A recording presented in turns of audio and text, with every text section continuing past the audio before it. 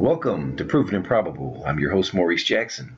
Today's show, we're going to be discussing the election, corruption, capital controls, arbitrage, and gold. Joining us today is Jayant Bhandari. He is the host of the highly acclaimed Capitalism and Morality and an advisor to institutional investors. Before we begin, I'd just like to share a couple things with our audience today, Jayant. Is number one, deep pockets. Before they deploy capital, they contact you. At Proven and Probable, we have the opportunity to interview some of the most exclusive names in the natural resource space. And usually before and after a conversation that we have, or I should say an interview, I have conversations with our guests. And irrespective of who that guest is, there is one name that seems to always come up. And it is Jayant Bhandari. And they all state the same thing. This is the go-to name. Now, Jayant, I know that you travel the world. I mean, literally, you're in about 2 to 3 different countries per month. Where are you today? I am currently in India, Maurice, and thank you very much for having me here today. Oh, we're delighted to have you. Now, you're in India today, and I think you have some shocking news to share with us that is not making the news here in the United States. I'd like to open up the floor to you right now. Let us know what's going on in India that is shocking. Well, the situation is very chaotic in the country right now. What happened was that the same day that US was having elections, Indian government decided to ban all currency notes above 500 rupees. Now, 500 rupees is about $7.50, which means that just about 80 to 90% of currency notes in circulation has been completely banned from usage in the system. They also shut down the banks and the ATMs, which means that people who had no cash are completely stuck. People who had only the higher denomination notes are completely stuck. And as I said, the higher denomination notes are only 500 rupee notes, which is about $7. So a lot of people's lives have come to a standstill, and people with all these higher denomination notes have to somehow convert these bills into what will now be legal tender. The problem is the banks are not yet providing those legal tenders. And I will, after I finish talking with you, I will go to the banking system and I'll see what is actually happening in the banks. I am expecting to see riot-like situation at the banks today. Now, the question I think everyone has right now is, why? Why is this occurring? Well, firstly, and the most importantly, Narendra Modi, who is the Prime Minister of the country, he came with exaggerated claims about how he would change the landscape of the country. Now, India is not going to change anytime soon. The problem is that corruption comes from the culture and the society of India. Virtually every Indian is prepared to pay a bribe or take a bribe when given an opportunity. What he wants is to stop other people from taking and giving bribes. But that doesn't really add up. Now, in such a cultural environment, corruption has got to exist. What Narendra Modi has claimed is that he would stop corruption in this country, and he would put this country on a good growth path. The reality is that he can't change the institutions. He can't change the people in the institutions because they are all corrupt institutions manned by corrupt people. And in a society that is extraordinarily corrupt. But given his claims, he has to do a theater to show to the world and to show to the public that he's doing something. So instead of actually doing something real, and there are things that he can actually do, he is trying to pick up a fight with Pakistan, he's trying to pick up a fight with China, and now he is doing this huge theater of banning the currency notes, hoping that this would lead to end of corruption. But the reality is that, firstly, he has no intentions to end corruption because everything is based on corruption. But more importantly, corruption is the life of this country, and corruption will stay. I see corrupt activities happening right in front of me to deal with the banning that he has done of the currency notes. Now, is the timing a coincidence with the U.S. election? Absolutely. He wants to keep India portrayed as the fastest growing economy, which actually, Maurice, is a lie, a big lie in which international organizations, economists, and most people have participated in. India is not the fastest growing economy in the world, but what he's trying to do is that he wants to keep this good, flashy name of India positive in the international media. So it was a good thing to do this while US elections were happening, because people were watching the US, which really proved, which is such a which shows so much self-disrespect, because you know that no one really cares about India. Everyone cares about the US. And so you time it to make sure that no one sees this news. Which is really unfortunate, because we have, in essence, what, 1/7 of the world population in India and the United States. We only have, what, 300, we only have, what, 5% of the population, 350 million people here. Quite a distortion. What are the citizens doing to offset the capital controls? Well, citizens are, I have heard talks among people I know who have discussed about how they would convert bagfuls of their cash kept in bags, not just under the mattress, how they would convert it.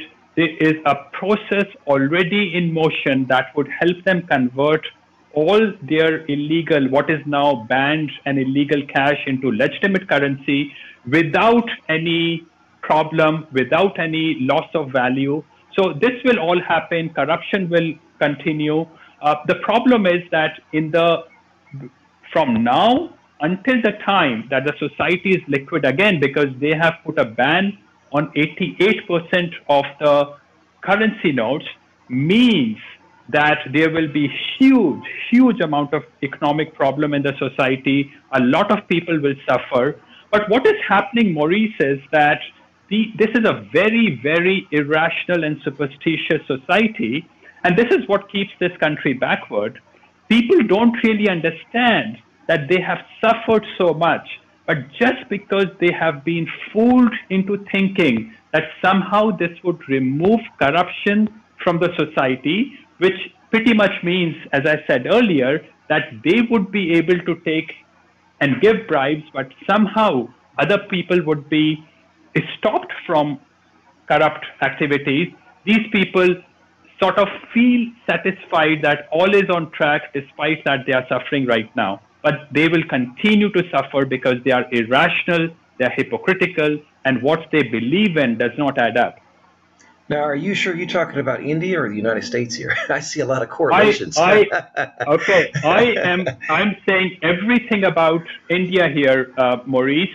And I spent, as you know, Maurice, I spent several months in North America. I have lived, I have been to 70, 80 countries. I have lived in 6 or 7 countries, and I have spent a lot of my time in the West, including in the US and in Canada. And I understand that in terms of the words that I'm using, it seems as if there is a lot of correlation between what happens in the West and what is happening in India. But the difference is so huge, Maurice, that the US and Canada looks like complete heaven to me when I come to those countries from India. Yes, I follow your work, and you were mentioning Banana Republic. Talk about that a little bit more for us as well. Well, Maurice, one thing that is very important to accept is that colonial powers left these emerging markets in the 1940s, mostly in the 1940s. And some of them left in the 60s and 70s, but most of the European powers were gone from these countries in the 1940s, you can no longer blame the West for the problems that these people still have. What has actually happened is that institutions of all these countries, and virtually every single country that you can think of, has continued to deteriorate after European powers left, which means that this country is currently crumbling.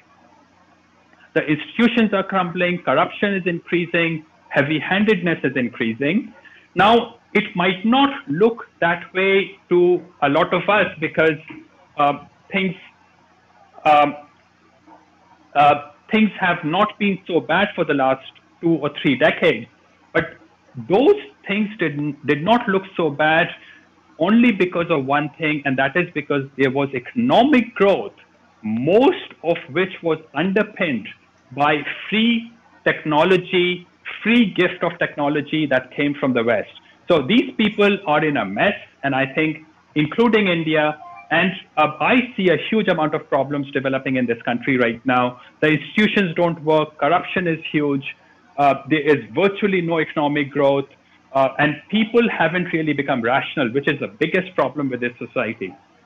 Now, Jayant, you've covered a lot of material here for us. Before we switch and bring this discussion to the United States, let's talk about gold. What are the citizens doing in India in reference to gold?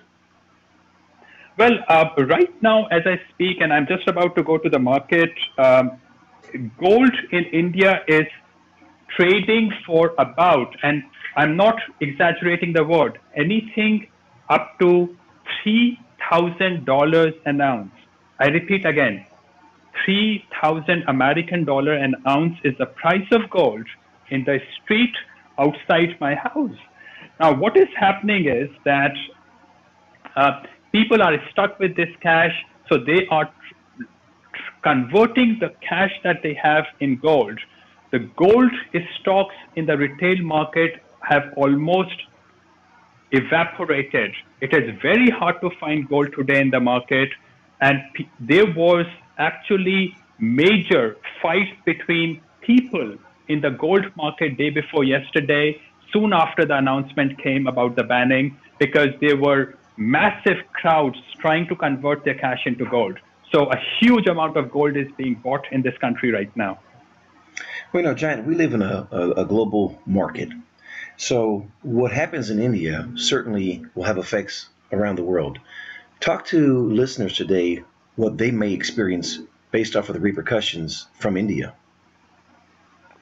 Well, I think this is truly a first sign of one of the major emerging markets getting into serious trouble here.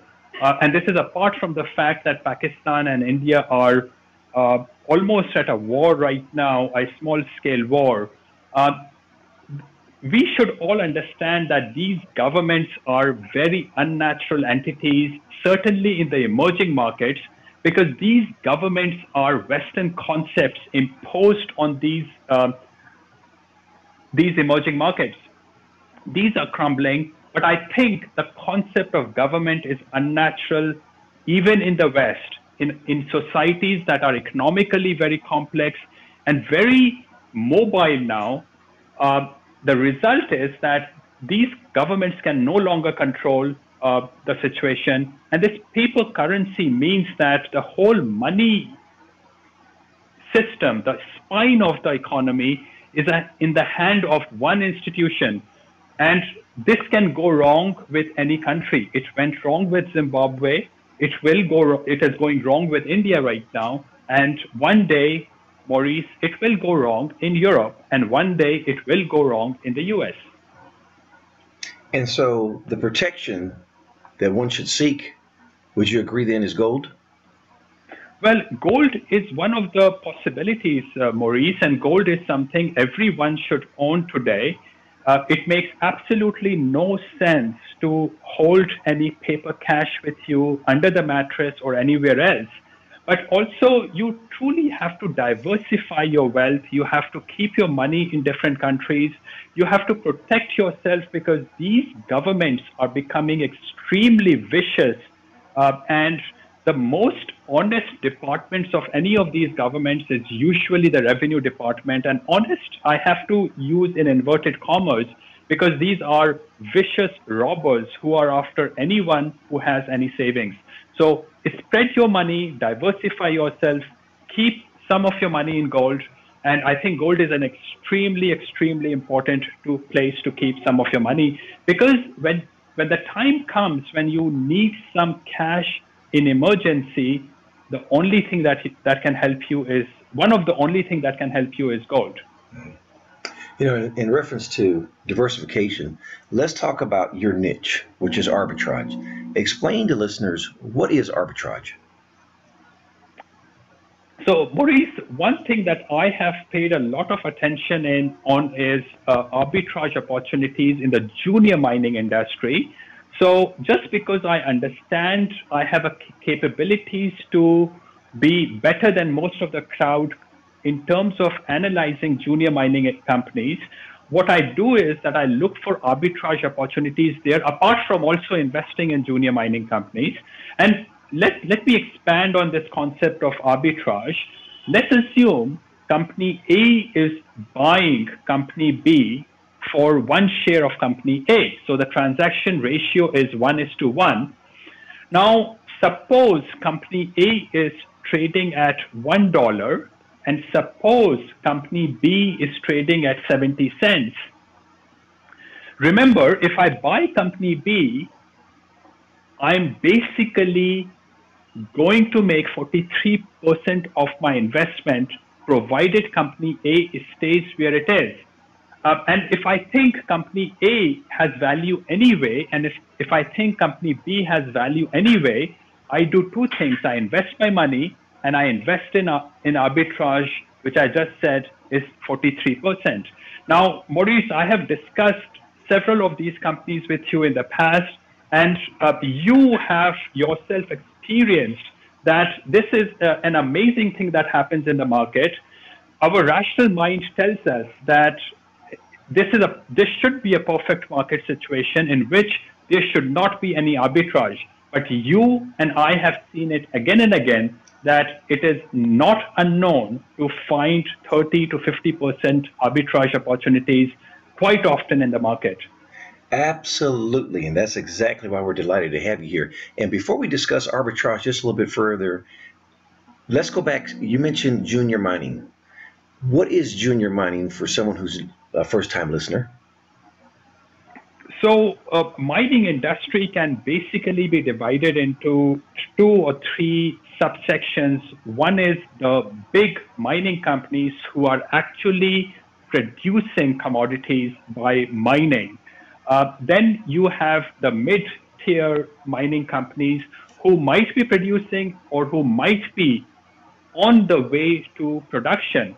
And then you have these junior mining companies that have only probably just a package of land, a ground on which they are doing geophysics, geochemistry, or they are drilling. They're trying to see if there is a project, if this is a mining project in the future. And those are junior mining companies. They tend to be very speculative. But the normal belief in the economic profession is that with risk comes reward. But the reality of life is that you can minimize your risk and maximize your reward if you pay attention and do your numbers and do your due diligence.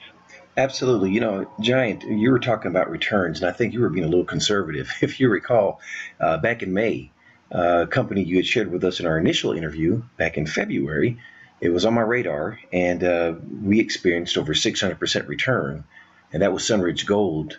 And we're going to receive an additional return on that later this month. And then also we had Paramount Gold Nevada. That was about 80%. Now, ladies and gentlemen, I just want to share with you, this is not investment advice, but we're simply sharing with you the returns and the expertise in Jayant Bhandari. And Jayant, you know, just out of pure generosity, he conveys to you the companies to put on your radar. Jayant, let's talk about some of the companies that are on your radar right now. All right. So thanks, Maurice, for your kind words. But remember, arbitrage opportunities that you talked about are opportunities that happened in the past. For the future, we still have to stay very patient and rational and really do due diligence before you, I, or your subscribers invest their money. But let me name some names here, and these are not arbitrage opportunities. Most of them are not, but let me give you some names here. It's starting with Goldeye Exploration, GGY. It's trading at 6 cents, and it's merging with a company called Treasury Metals, which is trading at 70 cents. The arbitrage is about 15%, and the merged entity, in my view, has an upside by itself. So Goldeye Exploration, GGY. Another company that I like is JDL Gold. The ticker is JDL, and the share price is $1.85. Another company with a lot of cash and a couple of very good projects managed by some very good people as well. I also like a company called Helio Resources, which is trading at 2.5 to 3 cents. And I would be cheap and look for buying it at 2.5 cents. The company is not a very exciting company because it has disappeared from the public view. But that is where the true opportunities lie in the junior mining sector.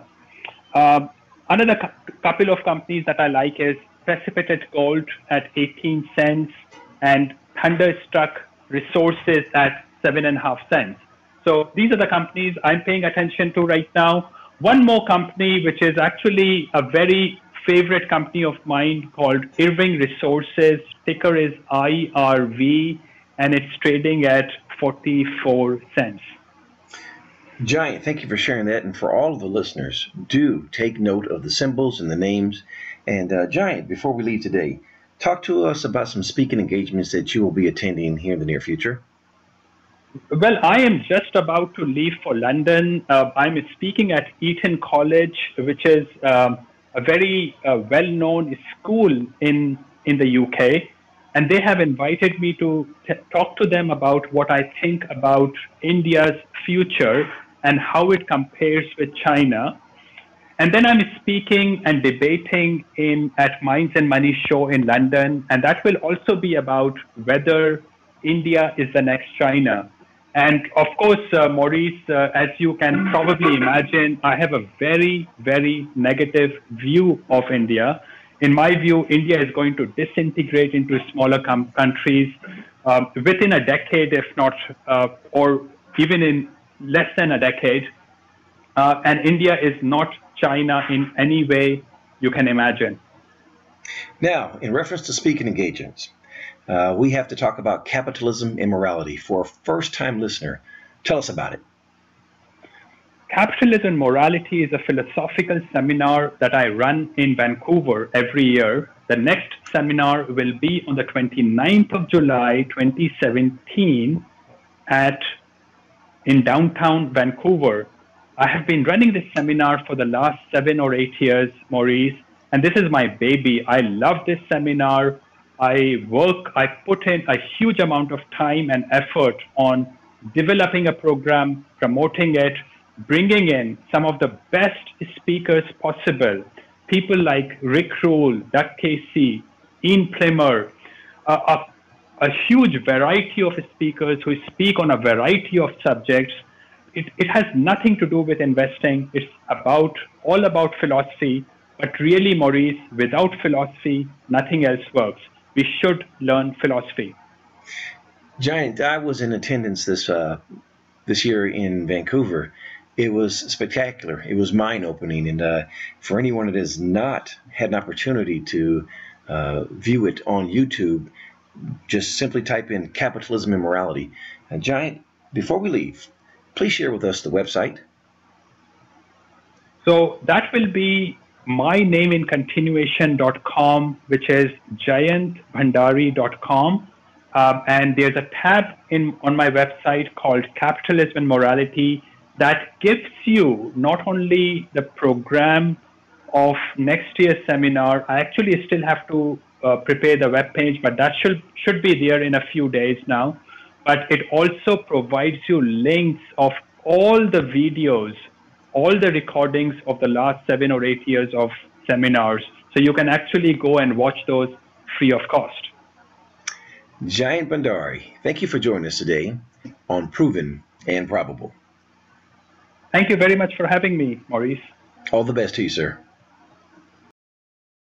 Thank you for joining us today on Proven and Probable. Remember to like and subscribe for more conversations with the most respected names in the natural resource space. Check out our website at www.provenandprobable.com. The information presented on Proven and Probable is provided for educational and informational purposes only, without any express or implied warranty of any kind, including warranties of accuracy, completeness, or fitness for any particular purpose. The information is not intended to be and does not constitute financial, investment, or trading advice, or any other advice. You should not make any financial, investment, or trading decision based on any of the information presented without first undertaking independent due diligence and consultation with a professional broker or competent financial advisor.